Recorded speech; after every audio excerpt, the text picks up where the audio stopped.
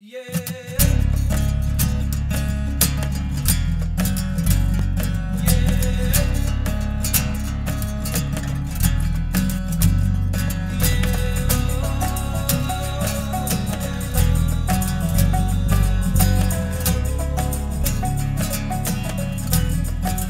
Welcome to the Into the Wilderness podcast. We're bringing you this one once again from the Iwa Outdoor Classic. We recorded this a couple of weeks ago in Germany. But we're not at Iwa Outdoor Classics currently. No, currently we're sitting in the Highlands. We're in a bothy. Actually, my cousin's also sitting in the room because he lives in Inverness, and he's just popped down to come and see us for a little bit, which has been very good of him. So he's only been here for 2 minutes, and we told him you need to now be quiet for 15 minutes so we can record the If we'd brought another podcast. mic, we might have let him on the show. Yeah, maybe. So yeah, another great show we've got lined up for you today. It's Daryl's going to be maybe correct me here. Does it start with Pedro? It starts with Pedro. It does start Pedro from Kuiu. If you don't know him, just Google Pedro Kuiu and you will find him. It does. Oh, okay. I didn't know that. Because he is a man who posts a lot of awesome pictures of awesome adventures. Definitely check out his Instagram account. Yeah. I think that is Pedro. It is, yeah. So yeah, check that out. The links, the links, it will all be in the description. That's what I'm trying to say. But that's not all we have. We have a whole walk around of Iwa, along with a sit-down conversation that Daryl did with the guys at Bushnell. And I spoke to Marc Newton at the end of this podcast about Rigby and the new Rigby rifle, amongst other amazing things that Rigby have been doing over the last 2 years. We talk about Aimpoint as well. That's talked about. I don't know if anyone saw me playing when I was doing some live videos on Instagram on the Aimpoint stand, and it was VR headset shooting boar, and it was really, really cool. I missed out on this. Wherever you looked, and it was one of the best shooting experience cinema things that I've ever been on. I'm quite jealous that I didn't have time. I wasn't very good though. I was not very good, but I've never practiced. Did you before. get beaten by Lisa? No, she got sick.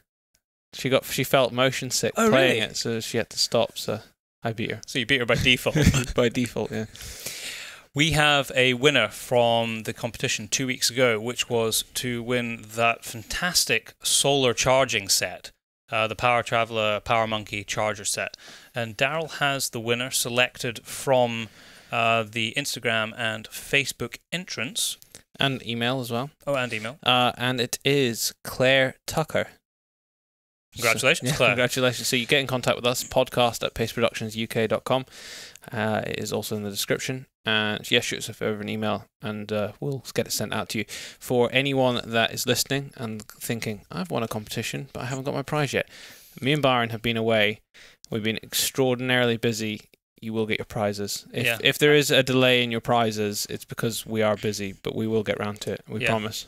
It's we haven't used them or sold them. No, they're sitting in the office. Still in the office. It's just that we have not had any time at all. Actually, next week after this goes out, I think we're in the office most of the week. So hopefully we'll get everything. So we'll have a shipment going out. Absolutely. I was going to mention chimpanzees. Oh yes. Quickly, we've had an incredible response. I've not actually added up the total since yesterday because over £100 was donated yesterday for the chimpanzee, but we are well over halfway now to feeding and housing a chimpanzee for the year. And if you want to be involved in that, then just head over to thepacebrothers.com, the shop, look for the chimpanzee, and you can donate there. And if you want to know what I'm talking about, listen to the Ivan Carter podcast, which was two podcasts ago. You can see it in the title. Most recent Ivan Carter. Yep. And so thank you. We're going to read out every single person that donated because you've all done a champion job. Yeah, the response has been quite incredible. Some very generous donations as well, but it doesn't matter how much you give, little or big. It doesn't make any odds. You've still done an awesome thing by donating money. Yeah, I've been really heartened by the response, so thank you so much to everybody, and if you haven't already, please go and check it out so you can see what we're talking about. We've posted a lot of stuff on social media about it as well, so there's plenty of things that you can read, and it is a fantastic cause, and I'm really looking forward to being able to go back to Ivan and let him know that our podcast listeners, hunters and non-hunters alike, have managed to raise the funds to house and feed a chimp for a year. We have a new competition, and the competition is to win a pair of Smith Optics shooting glasses. we have a different way that you need to enter this way for this podcast, and it is an entry requirement which we haven't had before. Daryl, fire away. So we've slightly changed our Facebook page, and you can now leave reviews on it. I've never done that before. So basically, you just leave a review on our podcast Into the Wilderness Facebook page, and done. You're entered in the competition. Simple as that. Yeah, we'll pick it from the reviews. Now, we don't like leaving anybody out, so if you don't have Facebook, if you leave a review on iTunes or whatever... Stitcher or whatever you Stitcher. iTunes or Stitcher, because we don't actually monitor the other ones that well. So preferably iTunes or Stitcher, and we'll find you, and you can be entered. And I think that's it. Yeah, I think we're good to go. Don't forget that this podcast is supported and brought to you by the Scottish Association for Country Sports. If you are not a member of a shooting or countryside organisation, we urge you to think about joining. They are the very people who work very hard in the background to make sure that we can continue to do the things that we enjoy doing, and importantly, it funds the greater good, which obviously is something that we believe in and talk about on the podcast all the time, through various different conservation initiatives and the conservation through the active management through hunting and fishing. Yep. I was going to add one more thing as well. We've had quite a few messages of people that are going to the Northern Shooting Show that are going to meet us up with us there. So if you are thinking about going to the Northern Shooting Show, just do it. Send us a message and then come say hello. You can still get cheap tickets prior to the actual days as well. So check them out online, and we are going to be there, and there's also going to be a live podcast and debate on both days. More information on that to follow, along with the people who are going to be on the panel. Pedro, welcome to the Into the Wilderness podcast. Great to have you on. I know we were talking a couple of weeks ago, and we've been wanting to get you actually on the show that we do back in Scotland, but we're here at Iwa. It's a perfect opportunity. We bumped into you. Yeah, thanks for having me. Pleasure. How have you found the show? Fine. Compared to the ones we have in Spain, this is a whole different level. It's a different level to what we normally have. Yeah, you miss the hunting part because there is no outfitters and all that. Yeah. That's the only thing I miss from this, but for product and all that, super interesting. So there's everything here. Now, I was going to say, whenever I see you online, you're the only man that I'm convinced hunts 365 days of the year. I think you hunt 366. That's my goal, but actually not. I wish I hunt. I mean, some of the pictures and the places and stuff you've been have been incredible. Especially, it certainly seems like in the last 12 months, a year and a half, it's just been like, wow. So just tell me your story. How has that come about? Yeah, I'm a mechanical engineer. I used to work in an engineering company and all that, and I ended up early last year in March, starting working full time for Kuiu. Yeah. So now, it's the dream job. Do all the management and development of the brand in Europe. So that allows me to have a lot of time to get outdoors. So a lot of testing time. Yeah, a lot of testing. That's the hardest part, and a lot of work. People don't see the work, and people think that I'm all the time, but you learn to work everywhere. Yeah. So. Tell me about the testing procedure that you guys go through, because I know just from hearing little snippets and reading stuff over the last couple of years, you really test your gear. Yeah, everything that you see that we came out in the market probably has been testing for 2 or 3 years and all that. We only sell consumer direct, so that allows you to all the markups from dealers and middlemen and all that, and that's the main reason we are not here at the IVA. To invest in better materials and do different things that companies cannot do. Yeah. And also, the cool thing about that business model is that allows you to implement the changes as you go. So you don't have to come out with the new products for the IVA show and you cannot modify them until next year. If we see something that we can change, some material that we can improve for a pocket or whatever, it changes directly. Yeah. So you might not necessarily release it as a new model. It's just that. If we see something that we can improve, we improve it. You just change it. You don't have to tell all the different distribution channels that you are going to change all the jackets that they have bought in January and that. Because then they'll be upset. Yeah, they will want the new one. So, and that allow us to use materials, be with the developers and develop the product. So, as Daryl said, most of the time when I see you on social media, you're hunting. You got a bow in your hand and you're off somewhere. What have been the highlights of your sort of last 12 months? You've done some pretty cool stuff. Yes. Or were they all highlights? Oh, I mean, I like everything. I mean, I hunt with the bow, I hunt with the rifle, I hunt with my dogs, shotgun, everything. I like everything. But cool trips. Early this spring, I was in Azerbaijan hunting the Dagestan tour. That was a pretty cool. Those mountains, the Caucasus mountains, are beautiful. And I just came back in December from Cameroon. How was that? Yeah, beautiful. Northern part of Cameroon for Lord Derby Eland. Yeah.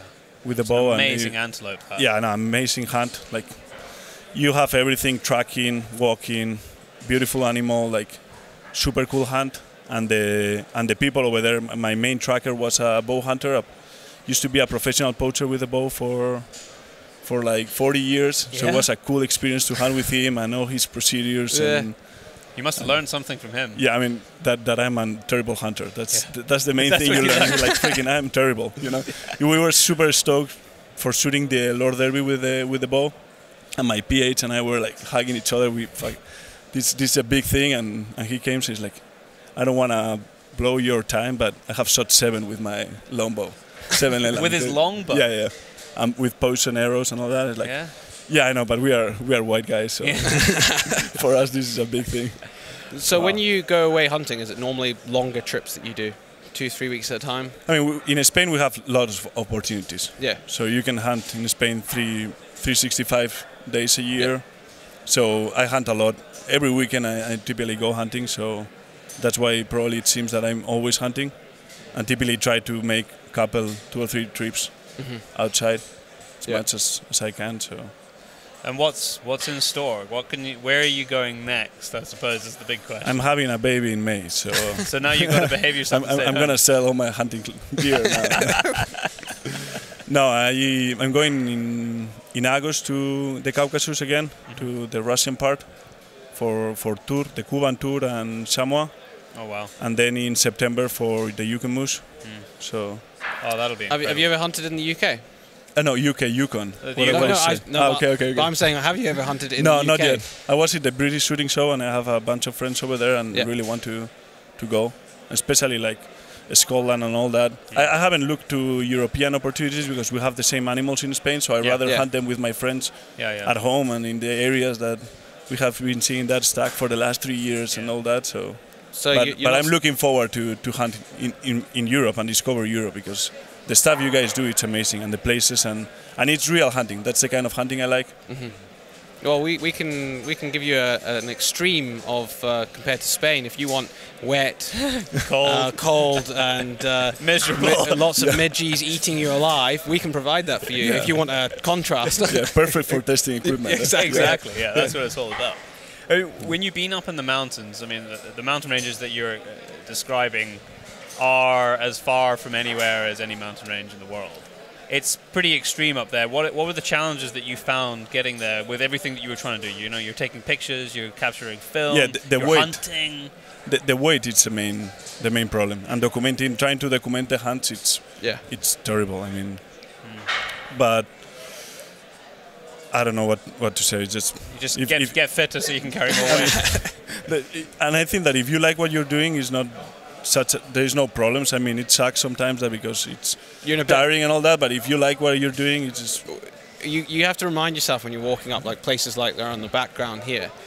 You're in a lot of pain when you're going up sometimes, but sometimes you have to stop and then you look around and then you go. And especially you look back and it's like, oh, that was not bad. I mean, you move way quicker in the mountains than what it looks, and the amount of terrain you can cover in 1 hour it's amazing. But when we were going up here, that was pretty miserable. For Byron is currently pointing to a backdrop of when we were filming in Norway. Yeah, if you watch this on YouTube, if you watch the YouTube video, you'll be able to see the backdrop that I'm pointing at.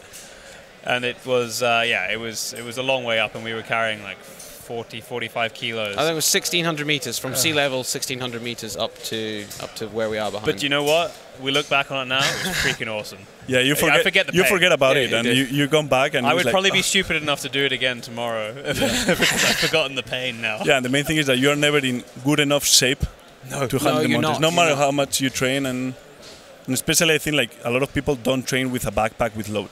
Yeah, they go running and they go, and it's completely different structure on your body. Your different muscles are working as well. And yeah, you're absolutely right. You can't, because when you come back from a trip, you are so fit, like mountain fit when you get You're where back. you should be when you start. Yeah, when you start. Yeah, Like in day 3, like day 1 is terrible, day 2 it's horrible, and day 3 you are in so much pain that you are already like going smooth, and it's not that bad. So what do you do in the lead up? You know that you're going somewhere, pretty serious. What's your kind of training regime? Do you ramp it up, or do you have a pretty level that you do all the time, if you have time to train very much? Yeah, like if I can go hunting, I would go hunting any day before instead of going training. But like I think training with a backpack and load, that's the main thing. Because just get up in the hills. Yeah, like I typically go in the hills with water on the backpack. When I get to the top, release the water, so you can walk down without the load on your legs, so you can and train there, because the walking with your boots, especially like people don't walk with their boots. I mean, if you go running, you need to be with your boots, the ankles. Then you are all the time bending your ankles, the legs, the weight, and all that. I think that's the main training that you have to do. So when I can, I hike. There's a massive weight difference between your running trainers and your boots as well. Yeah, big deal. And actually, before we went to Norway, I actually was running for a couple of weeks before in my boots that I was going to hunt in. I just ran in them up the hills because one, they were brand new and I wanted to break them in and make sure I was going to sore feet. No, but secondly, that's just to train. So it feels horrible. I mean, who runs in boots that are just below your? I guess that's why the military do it. Yeah, do all their training in the. It feels horrible if you go to the gym with your camo backpack and your boots. Everyone giving you a who's funny that freak? look. Look, no, but and also like having I think a backpack with a frame that in Europe is not something very common. In the UK, it's very uncommon. Yeah, you don't really see it. You need to transmit all the load to your hips. You need to be carrying the load on your hips, and that's what the frames gives you. It's stiff enough to transmit all that load to your legs. So you are not carrying any load up here. Okay, yeah. Because when you carry it up here, your whole body, your muscles are working, and on the other side, if you are carrying on the hips, your legs are the ones working. So that makes bigger muscles. Yeah, like it makes a whole difference, I think. So. It's been awesome to have you on. This has been very short because I know you've got to go and there's a whole array of things to do today. But we will have you on for an extended period of time for our listeners because I'm sure they'll definitely want to hear. We want to get the stories. We need to hunt together. Yeah, we can do a podcast while we're hunting. That's the solution. You have just convinced me. Done. We just have to set a date. Some of the most popular one of the most popular podcasts Byron did was when they were moose hunting in northern Sweden. People loved listening to the atmosphere and the creaking cabin and whenever we speak with David CP, that's always a popular one. I think that's probably because you know him. Yeah. So you are able to pull the most interesting things of David out. Yeah. It does help. It does help a lot. So we need to hunt together first so we can know you a bit better, and then we'll do the podcast because then it'll be awesome. Yeah. But look, Pedro, thanks a lot. Thank you very much. Thanks very much for coming on. Cheers. Justin, welcome to the Into the Wilderness podcast. Really cool to have you on. Now, Kryptek, which is a clothing brand, but a lot of people who listen to this podcast, based in the UK particularly, probably have never heard of you. So give me a little bit of the background, where you guys have come from, and it's a very unusual. I've seen the pattern before, but it's not like other things on the market. Yeah, so we started as a clothing brand. The co-founders, Josh Cleghorn and Butch Whiting, were they're ex-military now. They were Apache attack helicopter pilots. And when they were overseas and fighting our nation's battles, they came up with this idea on how to get into the hunting industry, because every year that they missed a hunting season, they just really thought about it more and more. And when they got out of the military, they wanted to make sure that they found a passion that they could chase, and so they got into the hunting world and they started to build Kryptek, the clothing brand. And after the first year release, the solicitation from the U.S. Department of Defense came out for a new family of camouflage. And so Josh and Butch came up with this idea to create this new camouflage pattern that's one of the most effective camouflage patterns ever invented. And they took the idea of World War II camo netting and the micro-macro layering pattern and the distorted hexagons to create this two-dimensional fill or three-dimensional fill in a 2D object. Okay. And so you see the blur and the definition in the pattern, and so it's really hard to focus. And so The U.S. Department of Defense tested this program. We got shortlisted down to the final 4, and then they shelved the program. But the pattern itself is very effective and was developed for the end user. It was actually designed at 400 meters forward. So it's got amazing shelf appeal. I mean, we have all these amazing experiences with people that use it in hunting and the military, but also has this really great shelf appeal. And it wasn't designed for shelf appeal. It was actually for function. Yeah, it was actually designed, to actually use it, but it's just got a great shelf appeal as well. So it's a company that started its life as a pattern. Yep. But obviously you've now put this on clothing. So Yep. maybe you can tell me a little bit about the clothing that you have and what its applications are for different types of hunting. So we have a couple different lanes that we developed for. We started obviously in the hunting market by itself. That's where we really started. Once we pulled the solicitation out of the military, we took ours commercial. We were the only one out of the 4 that took it commercial into the hunting market. And so we have everything, our tagline's battlefield to back country. And so we took a lot of the ideas of clothing in the military and brought them into the hunting world because they correlate, the knee pads and as you're stocking, and some of the adjustable waist features as you're layering up and down. And so it just correlated right into the hunting market. And so we have a full line of base layers with merino wool. We also do synthetics all the way up to extreme cold weather gear and everything in between. We also have 11 different patterns. So we have a pattern for every environment: urban environments, high alpine environments, forest environments. The 3 patterns that were tested by the U.S. Department of Defense were Nomad, which is an arid desert pattern; Highlander, which is a transitional pattern up to 70% of the earth; and then Mandrake, which is a forest pattern or jungle pattern. So we covered the 3. We also have, a snow pattern called Yeti. And then we launched a new line this year at Dallas Safari Club with Scholler fabric out of Switzerland. The line the pattern's called Altitude, but we call it the Altitude Series. And so as we, evolved our brand and involved our clothing to be extreme backcountry hunting, we wanted to find the very best. We wanted to find the best fabrics that we could find. We wanted to find the best performing fabrics we could find. And then also we wanted to do some wet printing technology where a lot of the hunting industry is all done with heat transfer paper. We went with a wet print nylon out of Scholler, and it's our really high-end upper tier piece for those sheep hunters and above tree line high alpine type hunting. Oh, amazing. And you're right.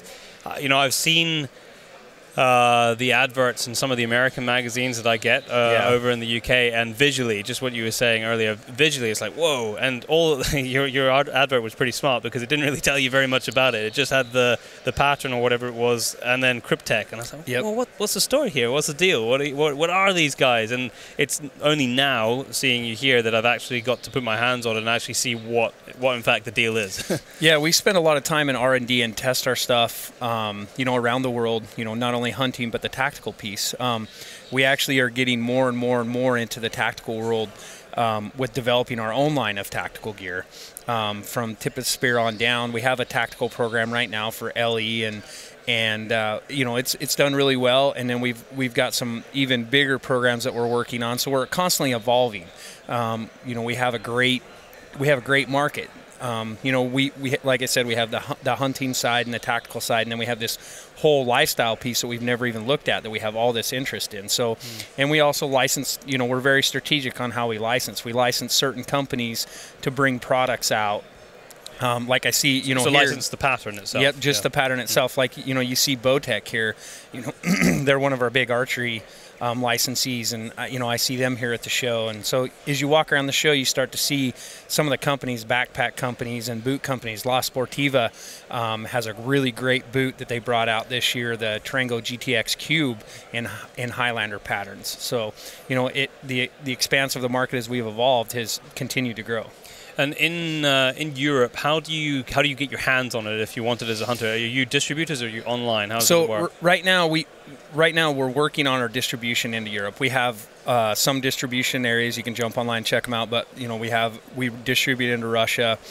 We also have a little bit into Europe. We're working on with some companies to get a bigger collection here. Mm-hmm. You can buy it direct from U.S. and have it shipped, but we're working on a distribution where it's factory direct to the distribution centers here in Europe and around the world. Brilliant. Look, it's been an absolute pleasure to speak to you, and a very sexy new brand, you know, just from the visual perspective, and I can see and hear from the conversation we've had that it has a great history to how it's evolved. Yeah, we've definitely had a lot of fun with this. You know, it's really growing extremely fast, and this has been a great show. We've been here for a couple of years now, and you know, we appreciate you stopping by the booth and checking out the products. Brilliant, Justin. Thank you very much. Yeah, thank you. Ian, welcome to the Into the Wilderness podcast. Thank you. Thanks for joining us here at the IWA show. It's our first year here, but you are certainly not an IWA virgin. How is it going this year? Yeah, it's incredible. I think this is my 18th year. 18th of visiting. Yeah. Wow. So which is yeah, it's impressive. So you're like a granddad of the IWA show. Apparently so. Yeah, it feels that way. You know, we've seen a lot of changes over the years. But certainly for the first time in about 3 or 4 years, we're feeling a lot of good vibes. You know, business is good. A lot of our partners are saying they're doing very well, despite the issues with Brexit, changes in the economy in the US. Everybody seems very buoyant. So no, it seems to be a great show. Tell me a little bit about the Realtree brand and how that works. I mean, a lot of people will see Realtree, you know, and the patterns everywhere, but maybe not quite understand how Realtree actually works. Even my old phone case had Realtree pattern on the back of it. Yeah, so it is everywhere. well, Realtree, obviously, it's a camouflage pattern. It's been designed to break up your outline in the field to provide effectiveness and cover for when you're hunting. But of course, it means so much more than that. Realtree is a way of identifying with other people who enjoy the outdoors, who enjoy hunting, and it's something you can do when you're not hunting, as you say. Your iPhone cases, swimwear, watches, just about every type of lifestyle product is now available. Toilet seats, I think I even saw. You know, there are no depths to which we won't sink. And what on the clothing side? That's what a lot of people will associate Realtree with. What is new? What is new for this year, 2017, that we're seeing clothing side, and you can even extend it across the other things that you're involved in. Well, we have several different patterns. Realtree Extra is our main camouflage pattern at the moment. Realtree is a licensing brand, so of course we don't make anything. What we do is we create the patterns that then our partners use to apply to their products. So there are a huge amount of new innovations. As technology in garments improves, our partners then make more technologically advanced garments. Guys like yourselves that are getting out of tree stands, that are getting out into the field, that are going up into the mountains, they demand something different from their clothing than they did before. It used to be we'd sit in a tree stand at -10 and wait for a roebuck to come to us. So you need to be warm. Yeah, now the next generation don't want that. They want to get out. They want technical, functional clothing that breathes, that provides them with a insulating layer, and then they want to get out and they want to enjoy their hunting. So a lot of our partners are now making what I would describe as almost sports gear for active hunters, and trailblazers like yourselves are the reason that these tastes are changing. And you've obviously got a partnership with Vorn, and we're on the Vorn stand here. That's on their backpack. Have you had a chance to use it yourself? Yeah, they sent a couple through, and this is one of the points I'm making is that they're identifying that there is a huge demand for functionality, for innovation. We don't need to use an old row sack in Loden with a few leather straps. That this product, it allows you to access your rifle really quickly. It's great storage space. It fits comfortably. It's a perfectly customizable fit. It's made for an active hunter that wants to get out there and get to where his game is. So no, we're very proud to be working with the market leaders when it comes to shooting and hunting innovation. And you personally, have you got anything exciting lined up this year? Because you're known for, you have been known in the past for, certainly hunting around the globe. Yeah, I've got a passion for hunting. Actually, a lot of my hunting has been at home with an air gun or pest shooting, pigeon control, those sorts of things. As we all cut our teeth on, that's what we really enjoy. How most people start as well, air gun shooting and. Yeah, but I stayed there a lot of the time as well. I love it. Of course you did, yeah. So it's air gunning for me, or shooting with an air rifle is a huge passion of mine. It's what's taught me patience. It's what's taught me fieldcraft and skills. My original Model 50 air rifle was only about 8 or 9 foot-pounds. So you need to be taking shots 10, 12 yards away from your quarry, which means that you've got to get close. The amount of conversations we've had with air gunners, exactly what you just said. Patience and it teaches you a lot of the skills you need. Of course, and it teaches you to accept failure and to continuously improve your skills. And that rabbit or that pigeon or some of my bags that have come home with are just 2 animals. They just mean so much more. And everything that I learn is applicable to my big game hunting passion. But of course, as time progresses and these new avenues open up to us, then it's great to be able to get out in the wilderness as you guys have found and really earn those trophies and earn those experiences. And most of my memories aren't from shooting big trophy animals. They're great stories. They're overcoming the environment. They're outsmarting an animal in its own environment. And, for maybe, 600 or 700 kilos of meat if you harvest a moose. So that everything that I've learnt has been applicable right the way throughout my career. And going back to your original question, what am I doing where are you next? going to be going? Well, I've tried not to take a back seat, but certainly look very carefully at what we want to do in terms of creating some filming. Of course, I've been enjoying my hunting, but off the camera, which has been great, so I didn't have to worry too much about taking care of a cameraman and making sure he survives the experience. But we're going to be going back out to Canada, looking at bear hunting. We're going to be creating a series of films about field sports in the UK, so by season, what we can do, not average hunters, but what we'd normally do. So in April, roebuck season opens and through into June. Following how it changes throughout the year. Absolutely. And because there's a great compelling story there. And there's a lot of value that we can add back to people who want to get involved in shooting and hunting and shooting sports. And there are easy ways to get into it without having to spend a fortune. And as you guys are seeing now, right on your back door, there's a huge adventurous landscape out there that can be enjoyed. So, and how have you seen, because you've been involved in the industry for a long time, how have you seen the shifts outside the industry to how the general public view hunting? I mean, it's something that we discuss quite a lot on the podcast, and what we can do as a hunting community, what more we can do to try and embrace the fact that we have to communicate with these people, just to show them what we do and actually why it's a good thing. How have you seen that change over 20 years? It's the interesting thing you say, that's always been the issue, is this division between us and them, and I think it's starting to blur significantly. And I think access to digital media, the quality of digital media, and the way that we can communicate, it's good and bad. So I think we just need to be undertaking best practice throughout. We need to be very thoughtful about what we do, how it can be seen by they, and then welcome them in. And I think as long as you have the right intention, so we're harvesting game from a natural source, it's had a natural lifestyle, and it's a holistic approach to selecting game. We're not just shooting the biggest and biggest horns and just killing for the sake of killing. That there is a process to that, and there's a reason behind it. And I think sometimes those messages have been mixed up, and it's very easy to take excerpts of certain digital media streams, piece them together, and create a very compelling argument against hunting. But equally, I think that works the other way around as well, and some of the content that you guys have been producing really does show that it isn't just about squeezing the trigger. It's about filming mountain hares on a beautiful Scottish landscape and some of the most spectacular scenery, and that we are custodians of the countryside and custodians of our environment. So I think it's just doing what we do, doing it well, and trying to making sure those messages are passed on in a very understandable and clear way.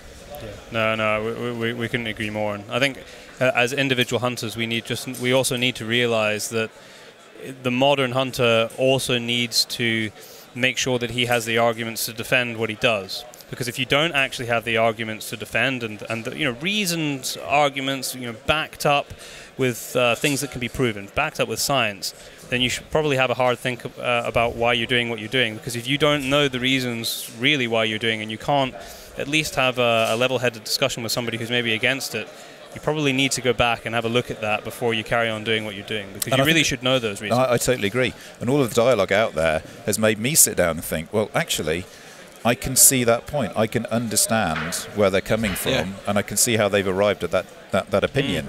Now, sometimes an argument isn't going to help. A charged environment trying to challenge somebody's perception of something is very difficult. Sometimes you'll never change. Of course. Especially online. Don't we all know? The keyboard warriors, we love them. We absolutely love them. But one thing certainly we found through Team Wild is we've done some stuff which can be potentially seen as controversial over the years, but the dialogue that creates, and eventually, if you look through some of these threads go on for hundreds and thousands of comments, that actually towards the end of it you start to see a consensus forming, and the more people that are involved in that discussion and that dialogue, the healthier it is. But as you say, you're never going to change people's minds sometimes. Sometimes they're fixed, and that's just the way it is. But if you go back to best practice, you go back to doing the right thing and what you truly believe in, then over a period of time, that becomes the norm. Just to wrap up, because I know we've all got a million meetings every day, what's caught your eye here? Outside of the Realtree stuff, obviously. What has caught your eye and you thought, wow, that's different? Because we see a lot of stuff coming out throughout the year, but it's these early parts, SHOT Show, EWA, where we're seeing new launches. Is there anything in particular? There are. It's difficult for me to name names without picking out particular brands. So we've got to be a little bit careful. There are some amazing innovations in optics this year that I've seen. Some a little bit heavy, but in terms of pulling down what is a very sophisticated optical package into a smaller, more compact chassis, for somebody like me that likes to get out there, likes to climb, that likes to reduce as much weight as possible. I think finally that some of the European optics manufacturers starting to understand that, there is a new generation of hunter coming. Weight is important. Is a significant part and a major decision as to our purchasing choices. So I think over in Hall 3A, where some of the larger European brands are, there's some pretty cool places. There are some incredible cool things come out this year. Some cool stands as well. So some big stands. Ian, it's been an absolute pleasure to have you on. Thank you very much for your time. You're very welcome. Okay, thanks. Paul from Polycase Ammunition, thank you very much for joining us on the Into the Wilderness podcast. I've seen your stuff maybe a year ago in some of the American magazines that I get, and have been intrigued by the technology. So just start off by telling me what you guys do. Let's start with that. Thank you very much, Byron. I appreciate that. What we do at Polycase Ammunition is manufacture polymer-based ammo components, and primarily what we are manufacturing right now is these polymer copper matrix ammunition. It's a projectile that is non-expanding and is formed through injection molding. And what it does, specifically this ARX profile, which is the design that you see here, is it is designed to be a replacement for hollow point ammunition. Okay. So it has the same effect. It has the same terminal effect as that hollow point, but the difference is, number one, we're able to maintain a round nose profile. So for feeding, it's ultimate. It'll feed through any type of firearm. And the second thing is it's non-expanding. So unlike a hollow point that has to mushroom or expand, go through that mechanical operation in order to fully function, we don't have to do that. What we do is we actually penetrate into the target, and then the flutes on this bullet will actually capture tissue and expel the tissue after constriction at 1.5 to 2 times the velocity of the speed of the bullet. And that's how you get your terminal cavity. That's exactly where we get the terminal cavity. For the people that can't see us because they're listening, it's give them an idea. It's a spiral-shaped bullet head. So you got like three curves on the three grooves, basically. That's right. To give you a picture at home. Yeah. It's think of like a boat propeller. That's carved into the tip of the bullet. Yeah. And what about the technology and the actual material itself? Because we all know, if we do any shooting, that getting something like this with the correct weight is difficult, and also the correct integrity. Right.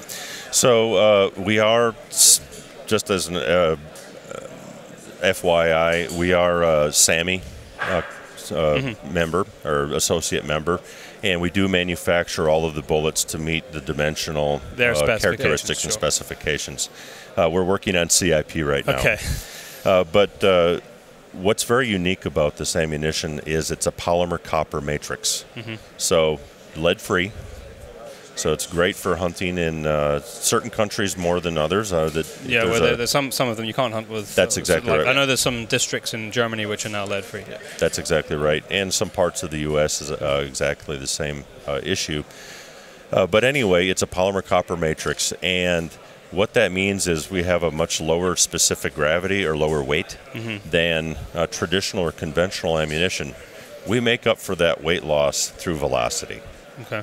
So, of course, to create impulse with the firearm, we have to raise the pressures in some cases. So we can still stay within what's considered standard pressures, but we're on the upper end of those standard pressures, and then generate the velocity. For example, the 9mm has a velocity of 1,545 feet per second. Which is considerably higher, almost just over a third faster than conventional 9mm ammunition. And just to go back to the actual construction of the bullet itself, I want to understand how it's formed. I think people will be interested to know that. So we use an injection molding process. Literally, the copper is blended into... Is it like a powder? Or? It is. Well, we take powdered copper. Yeah. It's then compounded into polymer, so nylon. Yeah. And after the compounding process, we receive pellets at our plant, tiny little pellets. Yeah. We put in our standard injection molding equipment, and then that's where our proprietary process takes over. Yeah. So you'd have to kill us to tell us no, that. not really. I mean, for anyone who knows, has a basic knowledge on injection molding, I mean, we have two sides of a mold that clamp together, and then we push this slurry, which is very, very thick, obviously. It's kind of like, imagine cold molasses. I mean, this is very, very difficult stuff to work with, but we push that into the mold, and before you know it, we have 32 bullets. Wow. What kind of price do they sit on the market compared to your conventional lead bullets? Okay, so that's the, I think, most unique thing that retailers are finding about the ammunition is typically when you think lead-free, you think high cost. And that's not the case with this ammunition because we have such an efficient manufacturing process, and also this proprietary polymer copper matrix. It allows us to not only manufacture the ammunition for a very competitive price, but also then sell it at retail at prices that folks are used to paying. In other words, if I were to compare the ammunition, the sale price of our ammunition to some of the U.S. brands, I would say Hornady Critical Duty, a Federal Spear Gold Dot, Federal HST. It's in that kind of... So it's in that same price. Exactly. It's competing head-to-head against conventional hollow point ammunition. And on the hunting side, what hunting opportunities are there with a bullet like this? Okay, so we have concentrated mostly on big bore hunting cartridges, and those are typically cartridges that we're not finding a whole lot of over here in Europe. So 458 SOCOM, 50 Beowulf, 45 Colt may be one that you can find over here. But we also now are venturing into the 300 Blackout. Of course, everyone's talking about 300 Blackout. And this is quite a interesting cartridge. This bullet is actually flying at 2,550 feet per second. So it's got the terminal effect of that bullet is very, very interesting. What's the weight? It's only 90 grains. 90 grains. So it's quite light. Yeah. But it's got great terminal performance. We'll also be turning that into a 308, probably a 30-06. What you'll actually load it in a... That's correct. Oh, right, yes, okay. yes. In the same weight, in 90 grains? Yes, exactly. Oh, wow. Yeah. Okay, now that is interesting. And this one that I'm looking at here, this is non-expanding, is it? That's not expanding, correct. But will you have flutes in this, the same for There will be a fluted version, correct. Yeah. Now, the version that you're holding there is actually part of our sport utility ammo line. And the sport utility line is developed very precisely for range use. Close quarter combat type of training scenario. It's excellent for use within urban environments, for example, also. And we've got an entire line of that sport utility ammo also that includes 380, 940, 45, 38 special, 357 mag. I'm looking forward to getting my hands on it. As soon as you said 308, I could see Byron's eyes. I did too. Yeah. And just lastly, the effect on the barrel and barrel wear, how does that compare? Well, I'm glad you brought that point up, Byron. This is very easy on barrel. That was my guess. We're talking polymer and copper, so they're non-abrasive.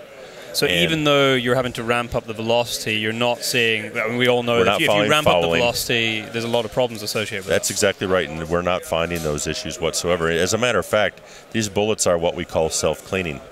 So every bullet that is fired is cleaning any residue that's left over from the previous bullet and not leaving fouling in the barrel.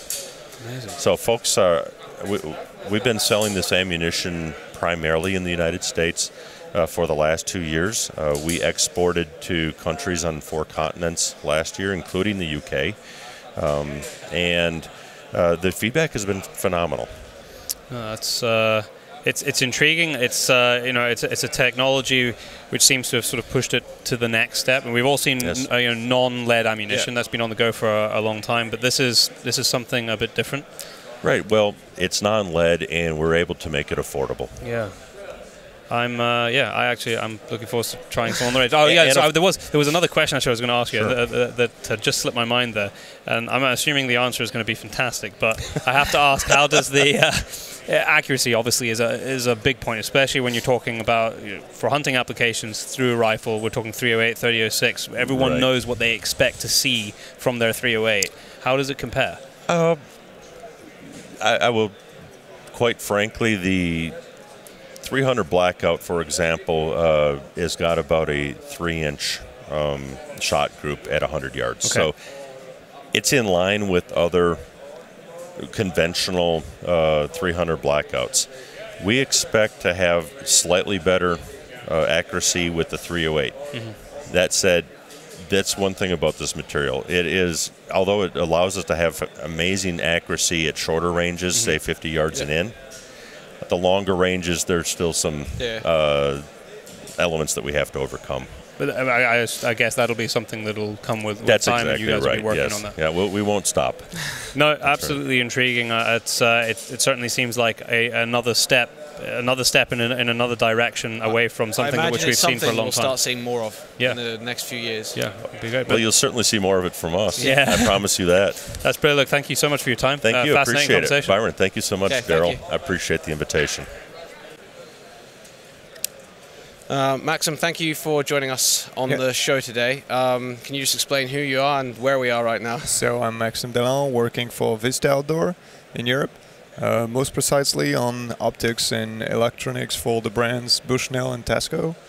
We're based in Suresnes, just outside of Paris, in France, where the European headquarters is based, and I'll walk through the new product. Well, you've got some real nice trophy cams behind us right now, and we'll run through a few of those because there's one in particular that I'm very interested in. I'm sure some of our listeners will be as well. So if you just run through the range and what they can do, that would be good. Yeah, so Bushnell, pretty much, I would say that's 6 or 7 years ago. All trail cameras were still very big on the market. It was the time where you would use the 4D batteries, and it's been improving every year since. Bushnell has always been the biggest name in trail cameras on the market. And this year, so we have the wireless that you've just talked about briefly, and a whole new range of what we call the trophy cam aggressors, which are our best sellers in the range, and they've been revamped for this year, and we're expecting to hit the sales big because we're bringing features that we've not seen in the trail camera market so far. Okay, would you be able to run over? Well, we'll start with the wireless one, the features of that one, because that's very interesting for people where we are from, in very remote locations where it might take a bit of time to go and get their camera. So basically the wireless is a normal trail camera. It does whatever a trail whatever all the other trail cameras are doing. The idea is indeed to be able to collect your pictures without having to go back to your camera. So this being said, our wireless trail camera, the Trophy Cam wireless, is able to send either through MMS, so GSM network, or through email. That would be GPRS and data. I know that in England, Ireland, Northern Ireland, you guys are not using MMS so much because they get pretty expensive. Whether in France, for instance, we get unlimited MMS for free. So French user will tend to do more MMS, and UK user will be more towards email. So the wireless Trophy Cam will just detect any heat or movement like any trail camera, and then it will take it about 40 to 50 seconds, depending on the resolution you've set up and the strength of the network. It will transmit within a minute. You will get the pictures after the movement has been detected. You can set up all different different features inside. What's interesting and what's unique on the market for the wireless is that since we're working on so many countries, our wireless is not designed to work only with one carrier in one country.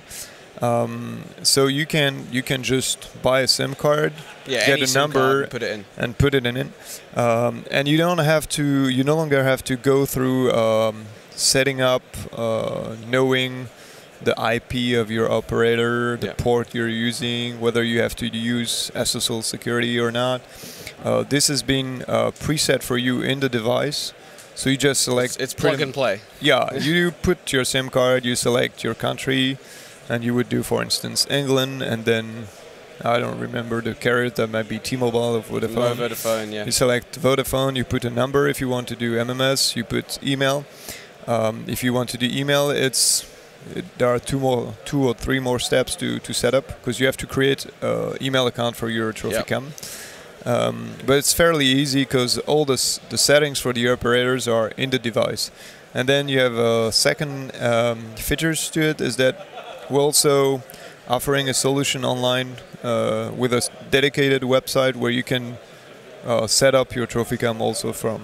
So you log into it, and then you log log in and you set it up, and then you save on your SD card. You put your SD card in the unit. And it sends video as well, depending on your strength of signal, does it? Or no, is it just pictures? It won't send video. If you are in video mode, it will just send you the first caption of the video, so you know there's something happening. But what's the battery life on this? So battery life, if you just shut out completely the wireless mode, it's just like other trophy cams, so up to 9 months.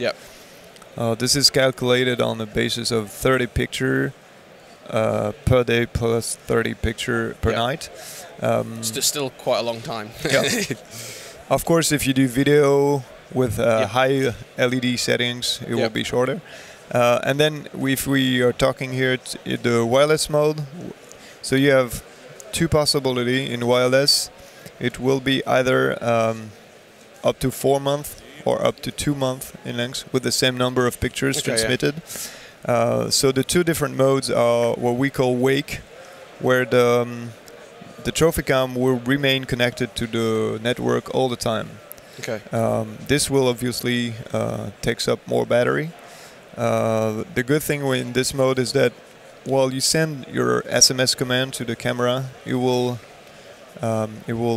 proceed them automatically within a minute. Whereas the other mode is better if you want to keep more battery life. It's called Eco, and every time it will transmit an image. After the transmission is done, it will shut off the modem again, and every new movement will put the modem back on. And will it let you know if the batteries run low or not? So you have like thresholds when you get your pictures, and if you're going below a certain amount of battery or below a certain amount of card space, it will just below the picture, it will indicate what's left of your battery and SD card. Brilliant. So a very useful trophy cam for people, especially around where we are. Like I said before, that in some locations it would take them a long time to get to where they're going to be.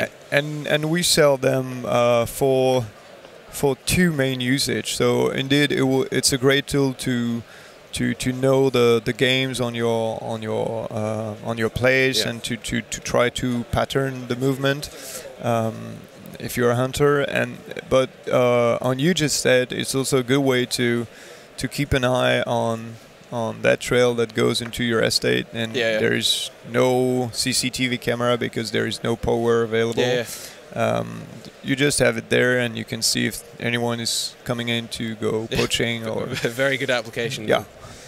So moving on to some optics, you've got some new optics. Would you be able to run through some of them for us? So on optics, we, at the end of 2016, so roughly around November, December, we launched the Trophy Extreme line and Trophy line. So It's a family that was existing in the Bushnell company. What is most interesting for us today is Trophy Extreme. That will come in different configurations, so 2.5 to 10 by 44, 624 by 50, 2.5 to 15 by 50, and they will have multi-X reticle as a basis. Yep. But then you can also have them as what we call DOA. DOA stands for Denon Accurate. This will be a reticle was inspired by kind of like the pine tree reticle from the military. Yep. So where you get windage and all over compensation in the reticle. So you get them in three different. So we call them LR 800, 600, and 300. And they are existing also in illuminated versions. Okay. Yep. So you will just have to check on the website to know the compensation for different calibers. Yep. But it's basically all the calibers we're usually using in Europe are good to go. Yeah. What kind of price do these normally retail at? Where do they sit in the market? Oh, most of them will be below between 290 and up to 400, depending on reticles. Well, that's a pretty good place in the market then. Yeah, it's below the elite level at Bushnell. Yeah. But it still has full multi-coated optics. It has rain guard too, so this is a special coating on the outside of our lenses so water and like moisture, fog, moisture repellent. Yeah.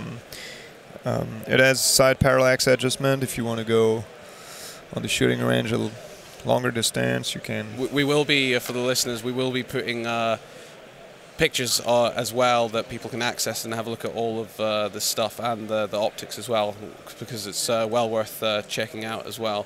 Now moving on to rangefinders. Yes. Would you be able to tell us about your range?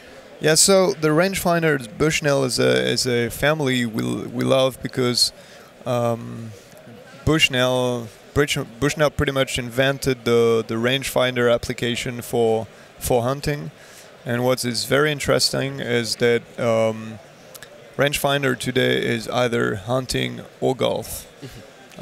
Golf being a bigger business than hunting, obviously. Really? Yes. Yeah.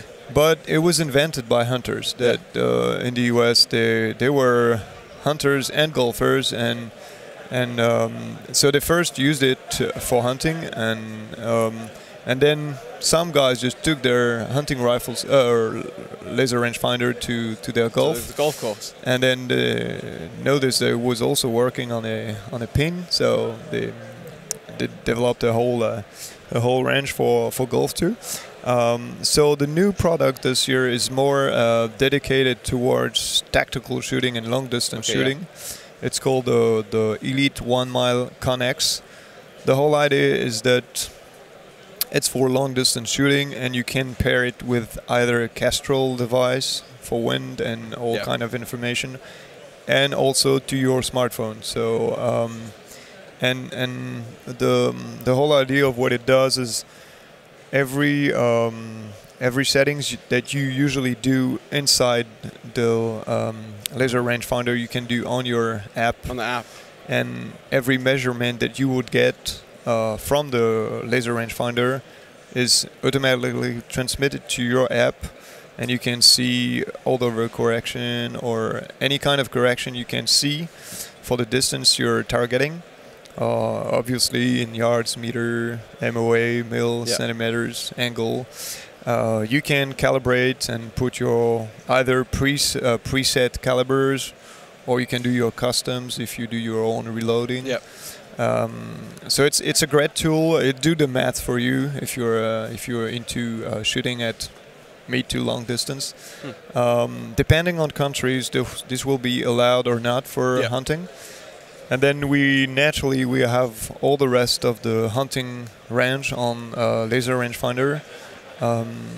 Main feature I would say is So it's more mid-range, but it will still be able to give you distance up to a mile or more. Yeah. Main fitters they all come with bullseye and brush mode. This will in a hunting situation, this will help you to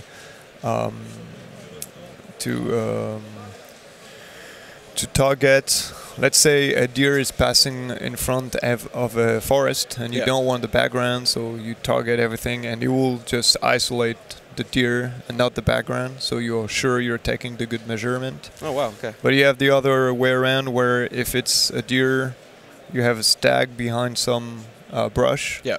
You're able to take the second target, so the stag and not the brush in front of it. And then you have a very specific application, especially for bow hunting. Yeah. I don't know if bow hunting is allowed. Well, it's not legal in the UK, but we have listeners all over the world. We've got a lot of American listeners as well, so more interesting for them. So we have a dedicated product for bow hunting, which is big in the US, obviously, which is also growing in France and in some countries in Europe, where inside the reticle there will be your normal reticle to get the distance, and according to the setup of your bow, it will add a point at the highest flight of your arrow inside the reticle. So you know that if you're shooting at 25 meters, but you have brush overhanging and you don't want your arrow to end up in a branch, then you know if you're taking the shot or not. On trophy cam, so we have apart from the wireless which we talked, we have the new trophy cam aggressor this year, and as we were discussing, I mentioned this. The new thing on this is, especially on video, we are introducing what we call dynamic video. So for now, today, all trail cameras, actually, whatever the manufacturer, the video, you have to set an amount of seconds that you want, which means that the video will record this, let's say, 30 seconds. So if a stag comes in front of the camera and stay 5 seconds, you still have a 30 seconds, and that means 25 seconds of nothing. So it takes up card space and battery. So now we have dynamic, and the captors, the sensor will be activated all throughout the action. I would say, and when the animal or the person goes away, the video stops. It turns off straight away. Yep. That's a pretty good feature. It's a good feature, especially since now you can go up to 2 minutes in maximum length, whereas for now, most trail cam will stop at 1 minute. Is that roughly the same battery life? And it's 9 months, 9 months. So it will be on the Agatha line. It will not transmit, but it's for a different usage. Yeah, it is definitely. Well, thank you very much for your time. We are currently on the Aimpoint stand, and we're here with Christopher. Christopher, you're going to sort of walk us through what the latest products from Aimpoint are. What is it that we're standing in front of here? Yes, the latest product is a new version of the micro model. We call it the Micro S1. It's a micro model that is adapted more to shotguns and mounting on the rib. Okay. We added a bigger dot size. The intensity of the dot is brighter, because many times when they shoot with a shotgun, they have a brighter background. You need extra sharp dot and a brighter dot. The mounting solution for the rib brings the optical axis from the top of the rib to the center of the optical axis up to 14 millimeters. So it's a very low mounted optical sight for the shotgun. That is very important when you want to have the... So this basically is going to replace looking along the rib to your front bead. Not replace. I would say when the gun doesn't fit you properly, or you're shooting from an awkward position.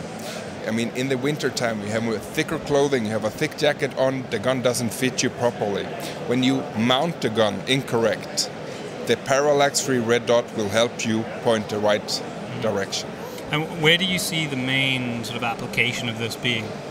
I would say for new hunters, as a reference with a red dot, where do I have the red dot when I pull the trigger? Did I hit or not? As a reference on the shooting on the clay targets, I would say for the guys going from a blind up to shoot a goose when it's cold weather, awkward position, the gun doesn't fit, they use the dot as a aiming point instead, because they don't get the head in the right position to shoot along the rib.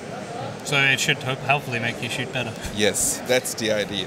I would say this side doesn't help the shooter who's always on the clay target or practice on the clay target, but those who don't spend the time to fit the gun to their body, that don't practice, these will help these guys who don't have the time for that. And what about in the rifle line? What have you got maybe new, or what the newest stuff in the rifle line is that you could talk us through? On the rifle line, I mean, we have the basic function in all our models. The last micro versions is, of course, the most popular one. It's smaller, it's more practical to always have with you as a complement to the traditional rifle scope. The opposite, from the micro line, we have the Hunter series, and the Hunter series is more comfortable because it has a bigger view through the sights. So it's more open than the other one. But of course, it's bigger, so it's then it's only individual which one you choose. Small, compact, more practical one, or the more comfortable Hunter series. And just finally, for those people who maybe don't know Aimpoint as a brand, but are used to a rifle scope in the normal format that we're used to, just explain to me why this might be a choice for you. With a traditional rifle scope, you have to have the eye in the right position. It takes a lot of time for the eye to get in the right position, adapt to the magnification, focus on the crosshair and on the target. What we do with the Aimpoint sight, you shoot with both eyes open, you focus on the target, and the dot is always going to show where you're going to hit. So if you have a quick situation, bring the gun up, and you don't end up with the right eye in the right position, the dot is going to tell you where you're going to hit. So you'll be faster on the target, it's more natural, with both eyes open, and focus at one point. The eye doesn't need any time to adapt. It's so natural to get on quicker target acquisition, and you shoot better and quicker. So for fast shooting on target, definitely. Rifle scope is always good when you have the time to adjust the magnification, to get the eye to adjust to the magnification and focus on the target. This is for fast shooting. That's brilliant, Christopher. Thank you very much for your time. No problem. We are on the Benchmade stand with Derek. Derek, thanks very much for joining us today on the podcast. No problem. You've got a whole array of knives here. We do. Maybe grab one or two which are some of the new things that you have and just talk me through it. If that's possible to just grab one or two. Yeah. Well, I'm going to show you probably one of my favorite ones from That's just because you like flicking around. I do. It's a ballad song, so obviously for those on the podcast, you can't see it, but you can hear the click and the clack, the very distinguishing sounds of a bally going back and forth. But it is our 30th anniversary this year. Started in 1987, and it all started with a butterfly knife or a ballad song. So that's where it came from, and hence your logo. Hence the butterfly as our logo. So 30 years later, we kind of reintroduced a brand new bally. Now, we've been making ballies throughout the years, but this one is truly a step forward in the technology in terms of a knife. Okay. So it features two solid single-piece billet titanium handles. So that means they're all one piece. Each handle independently is one piece and is held together. And basically, there's a blade sandwich in there, and it takes a long time to mill solid titanium. We'll just give you an idea of It's hard. It's about 45 minutes to an hour to make one handle. That's one handle. One side of a handle. So you're talking 2 hours just in the handle. 2 hours just milling. the handles. You think about it. It's a block of titanium. Then we channel it out, so we can put in all the internals. But yeah, it takes quite a while. Okay. Then we complement it with an S30V blade and this crazy Warncliffe profile on it. So it looks strong. It does. It's incredibly strong, and it's one of those things. If you flip, you're going to drop your knife. It's going to hold up pretty well. Yeah. We also have ball bearing pivots in this guy, as well as a cool little technology piece with a latch. It's actually held, actuated by a magnet. Okay. So most traditional ballies either just have a spring. We've had spring latches before, but this one has no mechanical parts. It's just going to always stays out of the way while you flip. Okay. So. Brilliant. That's the Benchmade Model 87. That's one of the big ones that we're excited for this year. Another one that we're excited for this year that I can just show you right here is the Presidio 2. So the Presidio was always a knife that we've had, and a lot of people who've done combat or served in the military have probably used a AFO or a Presidio. Presidio has been a long tradition and heralded combat knife. We retired the first one to introduce the second one. So this is the Presidio 2, and we've taken everything that people have qualms about and improved on that. So one of them was blade to handle ratio. Everybody thought the handle was always, and it was, the handle was a little larger on the Presidio than relative to the blade. Okay. We tried to even that out a little bit by giving a little taller profile to the blade, and just incredible ergonomics on this. Another feature that's different on the Presidio 2 versus the 1 is the texturing that we put on. That's nice. So the texturing is still very tactile. It gives you a lot of good grip, but at the same time, it's not so aggressive that when you slip it in and out of your pocket daily, it's going to make your pocket look like it exploded. Another cool feature about this guy is just we upgraded the steel. The original Presidio had 154 cm. This one has CPM S30V, so great all-round steel that's just that much better than 154. What about in sort of maybe something that would be more applicable to the hunter? More applicable to the hunter. So I gotta show you guys this one. This one, although not in our hunt class of knives, this is the 560 Freak. It is meant to be 560 Freak. Yes, Freek. Okay. We went back to goofy spelling like from the 90s. But seriously, this knife is a freak in terms of what it can do and how much utility there is to it. I'm going to hand this to you so you can at least feel the ergonomics on that knife. Oh, that's comfy. Very comfy. The VersaFlex rubber also adds a lot of added comfort and grip to that knife. So extended use, of course, will help with fatigue. It just makes a comfortable knife. We've also complemented this with an S30V stainless steel blade and a really high bevel grind makes it a great slicer. So, and of course, features our axis lock, which is a great one-handed opening and closing mechanism.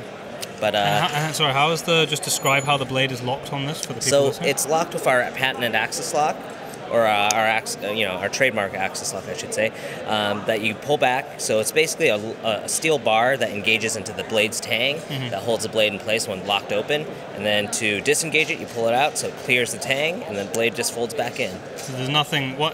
If it's forward, there's no way for that blade to no, it can't. If it's forward, I mean, when it's closed, you can still obviously open it. Yeah, but once it's open, the axis lock is actually one of the strongest locking mechanisms on the market. This one I can't remember the exact numbers on, but you can expect at least 800 inch-pounds of torque before that lock fails. Wow. No, that's absolutely tremendous. Thank you very much for walking us through a small selection of the range that you've got here. And thanks for coming on. Excellent. Thank you, Byron. Thank you. Okay, we are over on the Swarovski stand with Christian, and he is going to go through what is undoubtedly one of the biggest releases of the IWA show here, which is your new scope. So tell me about the concept of it, what it does, and how you use it. Yeah, nice to hear that you say it is one of the big innovations here on the fair. I think so too. It is a new rifle scope with a 5-25 by 52 optical system, and it looks like a classic rifle scope, but there is a lot of digital and electronic intelligence in it.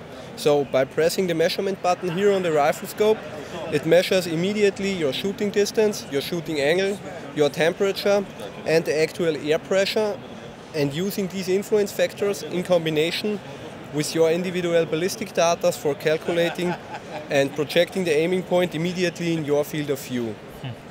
And it's the first time you have the possibility to connect a rifle scope with your smartphone and make all the settings very easy and very user-friendly via the smartphone. So you basically calibrate the scope to the trajectory of your own bullet. Yes. And just explain what happens in the reticle. For somebody looking through, you press the button, it tells you it's 382 meters, and what happens next? If you press the button and the measurement is done, you will get immediately an aiming point, which you can compare with an illuminated reticle, I would say. It is a dot with wind bars, left and right, and depending on your individual caliber and your measured distance, the point or the aiming line is projected in the rifle scope where you have to aim. Yeah, so it compensates automatically for you. Yeah. And is it a simple case of how do you program your actual bullet into this? Is it a menu system? We have a new DS configurator app which you can download in the Google Play Store or in the App Store, and there you can make all your individual ballistic settings similar to our existing ballistic program, very easy and user-friendly via the smartphone. We've also a database in there, which means we have more than 3,700 different loads in the app, where you can select your preferred one. Absolutely. And do we know how much this is roughly going to retail for in Europe? In Germany, is recommended retail price 3,890 euros. Okay, so yeah, for the guys in the UK, that's roughly off the top of my head, it's going to be like 3,400 or something like that pounds sterling. Yeah. That's brilliant. Well, thank you so much for taking the time to talk us through that. I think it's something that a lot of people are going to be looking at, because it's an incredible piece of technology, and to be able to, with one press of the button, know exactly where you're aiming without having to do anything else is quite incredible. And the great benefit out in the field is you can be really focused on the essential, the game, and placing a precise shot. Absolutely. Well, thank you very much for your time. Thank you very much. Thank you. Bye-bye.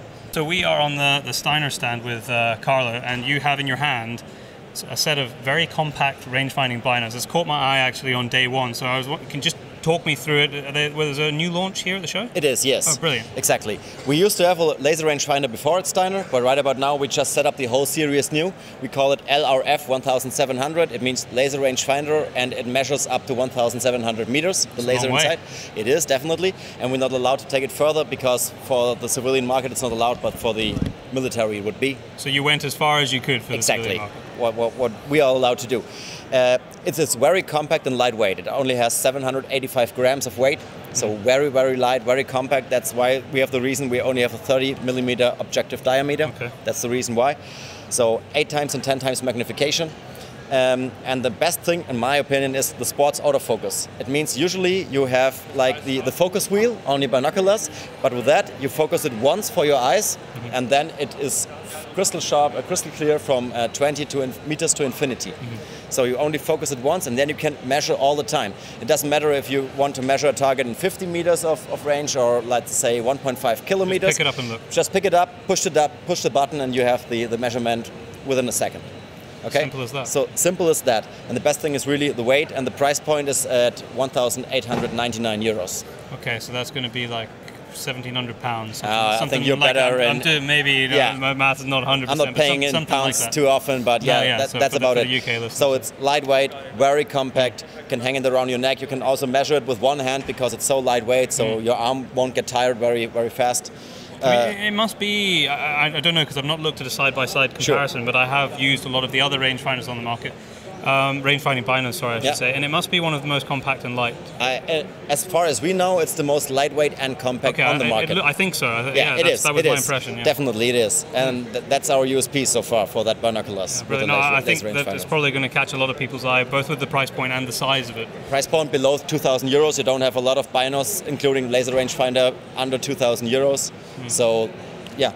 Pretty much. Thank you very much for your time. You're very welcome. Brilliant. Anything else you're interested in, or? Well, I'll tell you what. Actually, why don't we just look at one of your rifle scopes? Because if we just quickly have a look at one of your rifle scopes, because it's a name that people are becoming increasingly aware of. Certainly back in the UK, and I guess over in stateside, but it's not a name that people have seen for the last 20 years. Although I know you've been there in the rifle scope space. Well, we just started with rifle scopes around 7 years ago. Actually, we called ourselves the binocular specialist, and then we were bought by Beretta, and then we started building rifle scopes as well. Okay.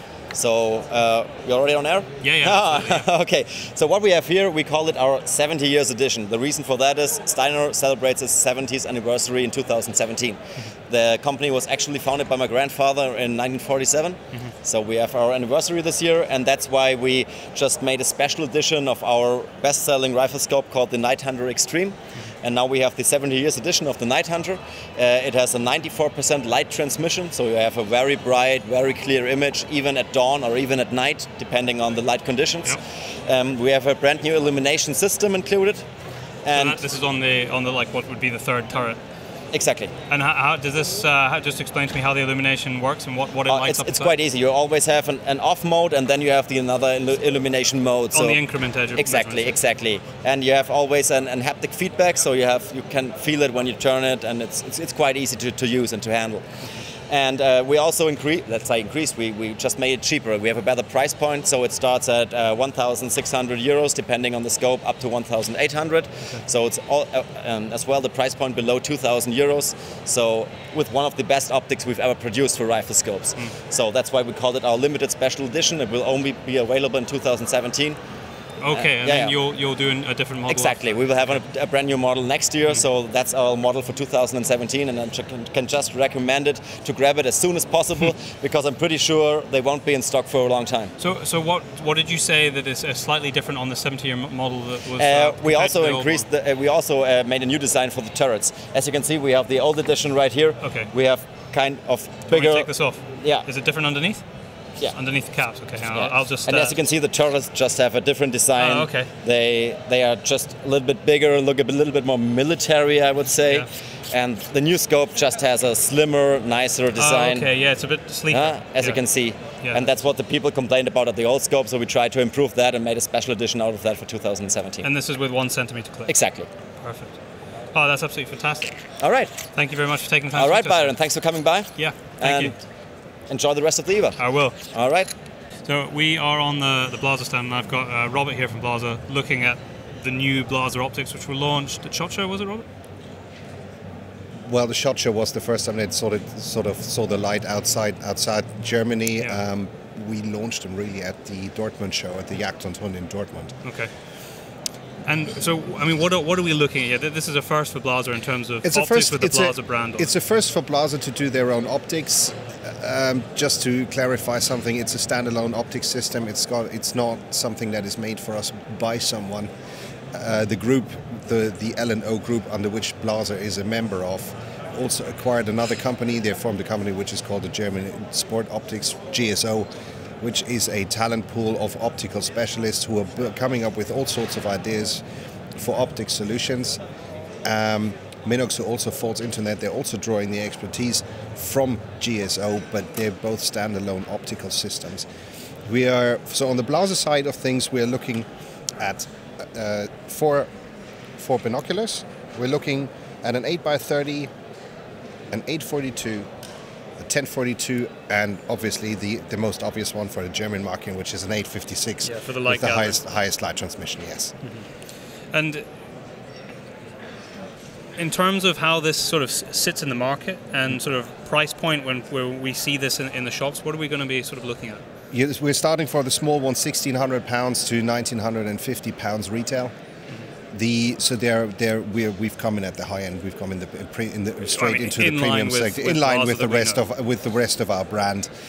We didn't want to go for the middle, so the lower end market. No, we come in. We want a high end optical equipment.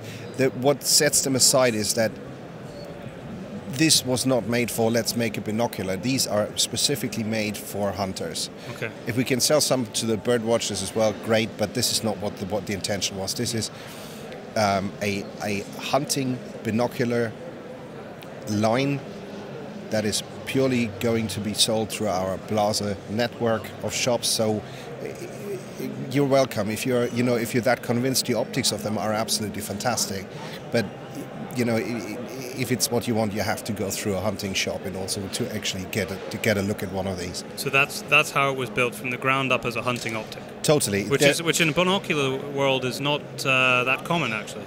No, not at all. But at the end of the day, what Blaser stands for is it's got hunting at its core. This is what we work away from.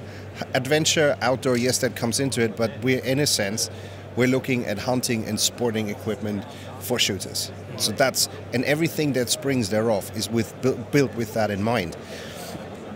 So what you'll find is that they're slightly heavier. Usually bird watchers try to go for a little bit more compact binoculars, which are very much on light, focus on lights and picture, color trueness, that sort of thing. This is not what they're made for. They're extremely robust. They can really punch in that league. They're not punching above their weight when we're saying, look, when you put them against the other big top optical brands, so they can hold their own. But also what I always find is that these binoculars that they're making are always trying to please everyone. These are not. These are trying to please hunters. These are trying to please hunters, which I think is a bold statement. Mm-hmm. I think it's quite brave. But the good thing is we don't have to make a living out of these. These are an add-on to our portfolio that supplements what we do for our rifle and the other hardware. So in a sense, we've got the luxury to make a product that adds rather than stands alone. Yeah. Okay. No, I mean that's great. I was eager to see them when we arrived at IWA, having seen when they were actually being released, and it's nice to actually finally have my hands on it. If you've got another 5 minutes, I would very much like to speak about the Mauser 98 range. Please, let's. Yeah, let's walk over there. So the Mauser 98 range, that is not new for this year. It's been around for a couple of years now. But just talk me through it, because everybody associates the Mauser name with the Mauser 98 because it's so historic and so famous. But this is a modern look at that famous action. It is. On the whole, I think we have to go a little bit wider. Yes, we've got now a 98 standard action that's made again in-house. In a sense, we use that for the whole range of Mauser to go back to its roots. If you look at the stand, it looks very much different from what it looked like last year. It was always, but it was time, I think, with the arrival of the 98 now, with the 98 system, with the standard size action that we make again in-house, to press the reset button and actually have a good old think about what Mauser actually stands for. And again, I'm always saying, don't be ashamed of where you come from. It's an historical fact. It might be nasty, but it's not. But if you're building this, let's just realize one thing. The 98s, they were a military action. So let's just live with that fact and just try not to dress it up in something that it isn't. And if you look at the stand, we've got, the sandbags, we've got the ammo boxes, and pretty much this is where Mauser came from. It has evolved, it's become something else, but now we're capable of actually making a 98 action again for a price that is much more affordable than it used to when they were handmade. Also, with the new mounting system, it comes in the old shape, but that also means that we've got a much more versatile means of mounting scopes on it, without actually ruining and having to machine around the action. What now has happened, that if you look across the range, we're looking across 3 rifles now, and at first glance, we're looking at the same thing. Yeah, but it's very not. much. I mean, I'm standing here, and we're standing in front of the M98. It's an M12 next to an M03, and when you stand back, it's just Mauser. But until you start to look closer, you can see the difference in the models. Yeah, what you have is a very utilitarian, very clean look. It does what it says on the tin. We can dress around the edge a bit, but putting a little bit higher grade wood on it. But what you look at this product, it's not ashamed to say that, look, this is a bloke's rifle. It's a very nice bloke's rifle, but that is what it is. It's designed do a job and do it very well. It's designed to do a job. You can go up and go down a little bit, but again, it's just basically taking it back to that Mauser core value of absolute reliability, precision. But let's not kid around and just like, look, it's going to do it better than anything else. But what it is, it's a real workhorse of a rifle that you can always know that you can rely on it. And this is what they've taken it back to. And having the M98 here now, what is the sort of price range of the M98 for those people who are interested? I mean, let's look at it. It's still not a cheap rifle. It retails at around €7,500 in its basic version. But the good thing is you've already got a tab for the mounts there. Go back 2 years ago, you couldn't get your hands on those below £15,000. Put the mounts on top, which were another £1,100 for the swing-offs. Now for 7.5, you're off with a set of quick detachable scope mounts, which Mauser have developed, which is the Hexalog mount, and you've got an ultimate, very, very beautiful 98, true 98 rifle. And it is a very beautiful rifle. It is a very beautiful rifle. For those people who like that sort of tie to the historic lines, it is very much that. Well, you know me, Byron. I don't usually get excited about wooden rifle. I'm pretty much a plastic kind of guy. The function.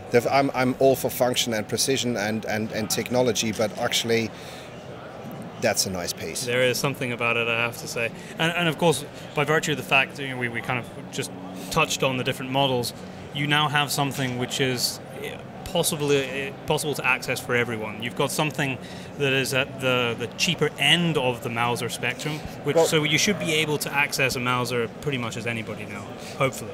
Well, most people would say, what is this bloke talking about? It's €7,500, that's not out of reach. But if you look at how much you're spending on your shooting and how many things you're changing out, I'm not that kind of person. I've got a very expensive rifle, but I've only got 2.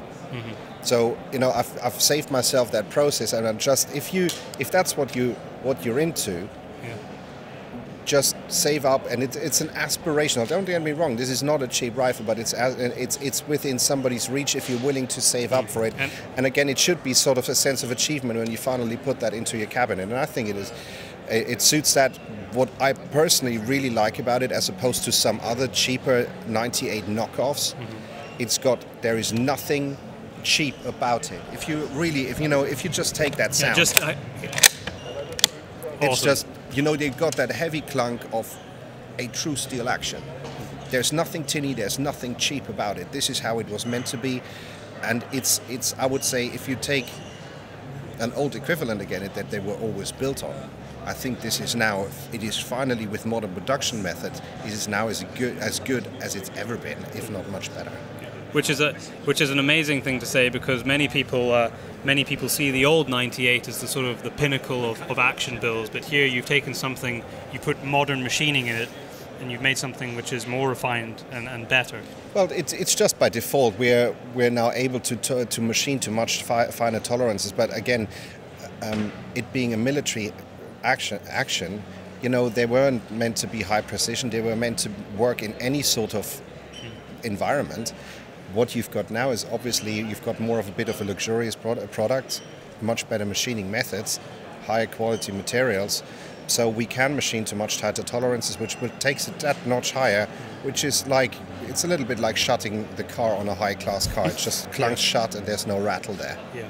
No, there is certainly something about the throw back and forward of an M98, and you just demonstrated it beautifully there. No, Robert, thank you so much for your time today. It's been great to be on the Mauser stand and the Blaser stand and everything else here, and it does look great. We've got some pictures and a little bit of video which we're going to put with some of the podcasts as well, so people will be able to have a chance to have a look. Thanks for coming by. Thank you very much. Thanks. Great, thanks for that, Robert. Okay, we are over on the Rigby stand with Marc Newton of Rigby. A major launch of the IWA show was the Highland Stalker. Just tell me about the concept, where it's come from. I mean, it's an amazing tie back to Rigby's origins here. Yeah, definitely. I mean, if you go back 120 years now, 1897, Rigby were buying in 7x57s from Mauser, and they were working on them and turning them into 275 Rigbys, and that slowly developed over the next 30 or 40 years, and it became the original Highland stalking rifle. This is the birthplace of British deer stalking and perhaps even global deer stalking. And we found over the last couple of years a lot of people asking for that caliber, amongst others, and wanting a smaller, lighter rifle for hunting in Europe and around the world. And we've produced it, and it's available in 5 calibers. But I think most exciting of all, it starts at £6,495. I find it quite hard to fathom the idea that today you can buy a brand new Rigby for that kind of money. That's great. I mean, again, if you go, everything we've done at Rigby since we relaunched 4 years ago has been about going back to what John Rigby would have done himself. And at that time, 1897 and 1898 with the Mauser 98 action, he was buying in parts from Mauser and producing very good, affordable working ladies and gentlemen's working rifles. And this is no different. Those rifles back then would have been about £20, and if you work that out in today's money, that's about £6,500. So that's how you've done it. You've tried to keep it in line. We've tried to keep it in line with what it would have been, and I don't like to use the word investment with rifles, but there's certainly something about this, the name and how it looks, that it's you're not, when you buy it, your money isn't cut in half the moment you walk out the shop. No, certainly not. And it very much has not only a classic look to it, but it feels like a classic rifle. Yeah, it handles like a proper London stalking rifle, how exactly, it should. Yeah, that's exactly. The rounded grip, the slight fore end. The gun weighs about 7.5 pounds. Everybody who's picked it up here has said, "Wow, this feels like a shotgun." It does. It comes to the shoulder remarkably well. Definitely, I think maybe not clay pigeons, but you could certainly high pheasant perhaps. But it's a great handling rifle. It looks very traditionally Rigby. You could spot it 50 meters away, and it looks like a Rigby. Absolutely could. And the interesting thing about this is you've actually brought it out in 2 different versions to fit two different types of Correct, people. yeah. I mean, we're the only gun maker in Britain that I'm aware of that offers a dedicated gentleman's version and a dedicated ladies' version. So whilst there are, of course, many great British and Indian hunters, Jim Corbett, W.D. and Bell, they're all gentlemen of adventure. There are always lots of ladies of adventure. You know, you've got you know, the Queen has a 275 Rigby, yeah. and there were several other very prominent ladies who enjoyed, and to this day enjoy, stalking in Scotland. So we've offered a lighter, shorter version of the gents rifle. It's got a shorter stock. It's got a rounded butt plate with what we call a lady's toe, so it just fits a little bit more comfortable in a lady's shoulder. And I think, in fact, we've taken quite a few orders of those as well. Really? Yeah. No, that's fantastic. It is. It's great to see the success of Rigby since the sort of relaunch of the brand, and obviously the big game models are now moving on to the Highland Stalker. It's been brilliant to watch that rise and staying so true to Rigby and the origins, and we can see that in this stand. It is quite a spectacular stand that we're sitting in right now with the leather sofas and the Rigby wallpaper and the Highland Stalker film that you've got on there. I think it really ties back to the honesty of the original John Rigby rifles. Definitely, it's you know, we pride ourselves on being being a very relaxed, open door gun makers in London. People enjoy coming down and being able to meet the guys in the workshop. I think we're probably one of the only places where we make them at the back and sell them at the front, and the booth is no different. I mean, if you look around us now, there's probably a dozen people drinking Rigby whiskey and also enjoying the ambience of our sort of Rigby's Highland Sporting Lodge in Germany. Just one other thing to touch on, because I couldn't not bring this up, having walked past it and also seen that the video that came out of it, is the elephant rifle that we have sitting at the front here, which is the most remarkable piece of art. Just talk me through that concept and actually making it a reality. I think, like all great British inventions and things, it came up as an idea down the pub, and it started off as a bit of a joke because the Rigby 450 caliber is our dedicated elephant cartridge, and we thought to ourselves, well, it's Rigby's elephant gun. Why don't we incorporate some of what's on there, you know, on an elephant onto a rifle? And I think originally we did the bottom plate, and it looked absolutely incredible. So the next minute we spoke to the engraver, can you do the bolt handle? The next minute it was the grip cap, and then we said, you know what, if we're going to do this properly, we want the whole barrel action, every metal part to be carved with this elephant skin. And if you look at elephant skin, it's got tiny little sort of pores, little round circles, and each one of those is cut by hand on the elephant rifle. That's a 360-degree cut. It's not stamped on, and there's about 100,000 of those individual little circles. 100,000. The other thing you'll notice is that the pattern is totally unique. So as you go over the folds of the gun, the natural skin follows this, so it's not repeated anywhere. It really looks like somebody has wrapped elephant skin around the metal parts of the rifle. It is one of the most remarkable pieces of metalwork I think I've ever seen. Thank you very much. I think my favourite thing on there is the rose gold, which is sort of coming out of the skin itself. It's been very cleverly done by Tony Maidment, who's one of our engravers at Rigby. How many hours were involved in just doing the engraving on that? Do you know? We estimate about 2,000 hours. 2,000 hours. He actually took 3 months off afterwards because it was just, I think, after 3 years or two and a half years of engraving it, you know, drives you mad. Yeah, he'd had enough of engraving elephant skin. But I think so. And the thing at Rigby's, you know, we do the very traditional stuff, but we also try and offer these exciting, unique pieces. And we have some pretty crazy stuff in the workshop at the moment. I can't say anything more at the moment. But some cool stuff that you'll see in the months and years to come. And just to finally wrap up, because it's of particular interest to me, being a massive Corbett fan, was the Corbett rifle that you auctioned off. I mean, it's a great story, a great cause. Just tell our listeners what you did there and what the end result of that was. Well, that ties in very nicely with the Highland Stalker that we have here. So that it was really, I suppose, when we saw that rifle sell for $250,000, it broke the world record for an auction rifle, raised a lot of money for a very good cause, conservation and hunters' rights.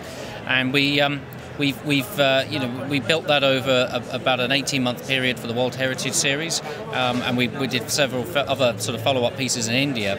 But we actually used Jim Corbett's original rifle in the development of the new Highland Stalker. If you look at it, there's a very striking resemblance. I'm seeing it. Yeah. We've modernised a couple of pieces on there. Of course, Uncle Jim, as we call him at Rigby, didn't have a scope, whereas the new Highland Stalker is designed for the sights and the scope. So we put a higher comb on there, and of course this is available in more calibers than the original rifles. But no, that was probably the highlights of my career, standing on the stage at Safari Club when the hammer went down at $250,000.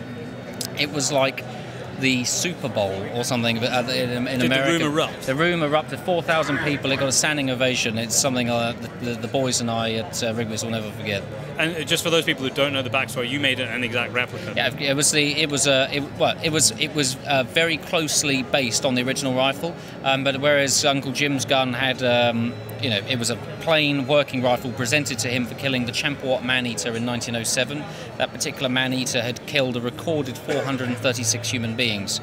So we took the design of that rifle and then we just covered it with engraving. I mean, it was one of these projects where I could say to the guys in the workshop, okay, let's really unleash our creativity on this. What can we do that's totally, unlike the elephant gun over there? And it's as big as you can dream. Big as you can dream, and we did it. And interestingly, the lady and gentleman who bought it, Brian and Denise Welker, they're lovely people and very, very supportive of Rigby. And I believe Denise has won the Diner Award at Safari Club this year. They ordered another one based on J.A. Hunter, so who's also, fantastic. Yeah, who was another big Rigby customer, and for everything he did in Kenya. Oh, amazing! A great story, Mark. It's been an absolute pleasure to speak to you today. Thank you very much for coming on. No, it's a pleasure. Thank you. Thank you very much for listening. It was, you had a lot of people speaking. There must have been over 10 guests on this show. It was really good fun, actually, because for a good chunk of it, Daryl was busy doing some meetings and stuff, and taking pictures of the show, some of the pictures that we put up on our social media, and I wandered around with the mic, grabbing and collaring people that I thought our listeners would find interesting, and I think we did manage to speak to a number of interesting people. On a side note, the YouTube version of this podcast will be out. It'll be slightly delayed. It'll probably be out a few days after, because we need to get back, and because we're in the Highlands, the internet is running at about, let's put it this way, I think 2 tin cans and some string between it would be actually more beneficial. So yeah, it's impossible to upload videos here. I'm fearful to even upload this show, but yeah, there is a number of guests that have been recorded. So Pedro and I can't even remember actually. We've got more ones coming up actually. So we had Phil last time as well. Phil was the last one, and there's about 4 or 5 interviews that were on this show that are also recorded that you can go and check out on YouTube as well. We'll also be breaking some of them onto individual little videos that we'll be putting on Facebook, so nobody can miss out. And the next show, we will be bringing you again more interviews from Iwa, but there'll only be two from Iwa. Very interesting ones. Yes, absolutely. And with a possibility of winning some real Gucci stuff. Oh yeah, so I think we can say who we've got coming on next. Yeah. So we've got Marcus from Garmin. Yeah, and we've got none other than the famous Davy Hughes from Swazi Clothing. Incidentally, Marcus from Garmin does talk about on the show. Hopefully I remember this correctly. He does talk about a new Garmin device that's for safety for people that's out on the hill. And we got a message only yesterday asking that exact question about someone that I think they have an illness and they are wanting information, or if we knew anything about safety of devices that are not satellite phones or have a huge monthly contract cost. So actually that's going to be one for them. Yeah, one for them, because I think Garmin might actually have something that fits your needs. I think it was literally just out, so they were talking about it fresh at the show, so you'll be able to hear that in 2 weeks' time. Oh no, we'll tell you what you can win on the next show. Oh no, we'll tell you. Don't want not too many surprises for one day. But don't forget to enter the competition for this month, which is this week, which is to win a pair of Smith Optics shooting glasses. Yep. And if you ever want to get in contact with the show, which many people do, it's podcast@paceproductionsuk.com. You can visit our website, thepacebrothers.com. It has loads of stuff there, including our blog.